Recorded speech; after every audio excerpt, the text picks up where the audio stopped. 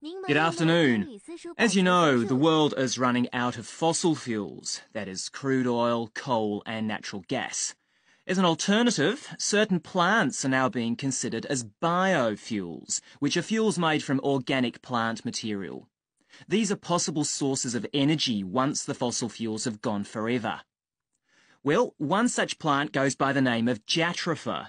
It was first a native of Central America, and it's now found across the world. A few things that make this plant especially attractive is that it can survive in very poor quality, infertile soil, as it does, for example, alongside train tracks in India on the line between Mumbai and Delhi. And for up to 3 years, it's resistant to drought. That's right, it can do without rain for that long.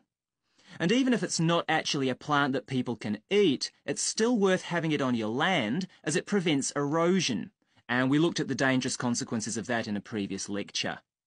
Furthermore, Jatropha seeds can be slowly distilled to produce diesel oil, and it's this kind of fuel, of course, that's of interest to scientists and power companies. After processing, the seeds can yield up to 4 times the oil that soybean can, and 10 times the amount compared to corn. So you can see why it's causing such interest.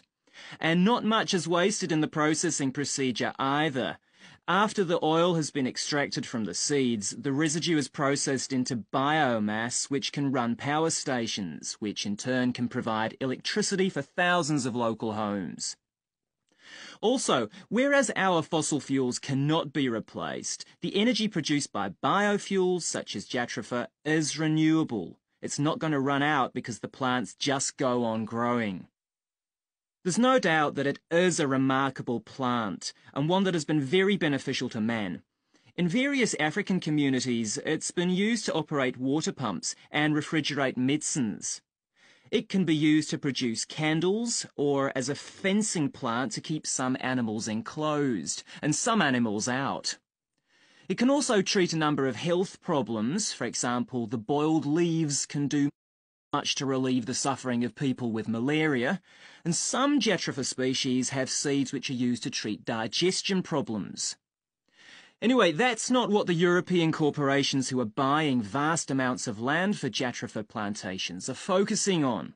They claim that people who are dependent on rural economies will benefit from growing Jatropha, and that it will help them bring an end to poverty by providing a long-term local industry. They also point out that few or no modifications would be necessary in modern diesel engines, since they were originally designed to run on biofuels such as peanut oil and ethanol anyway. Of course, when the plants are burnt, they release carbon dioxide, but they absorb great amounts when they're growing, making them a considerably greener alternative to fossil fuels. But not everyone shares the excitement over Jatropha, nor other biofuels. In Western Australia, Jatropha has in fact been banned since the seeds of some species are toxic, and it only takes 3 or 4 to kill a person, and animals are also very vulnerable. Furthermore, skeptics also point out that as there are many species of Jatropha, its oil productivity is unreliable. Aside from this, critics of Jatropha and other biofuels claim that farmers now have a strong economic incentive to grow them rather than food crops. Poor countries would be particularly affected because they would have to rely on imported foods to survive, and people would end up having to pay greatly inflated prices for basic foods. There's also the concern over environmental damage. In order to provide land for palm oil or sugarcane plantations, for instance, companies are cutting down vast areas of rainforest which can never be replaced, and this in turn results in the disappearance of wildlife which depended on that habitat. You can also imagine that such deforestation makes a considerable contribution to global warming. Furthermore, opponents also reject the idea that biofuels are a carbon-neutral source of energy.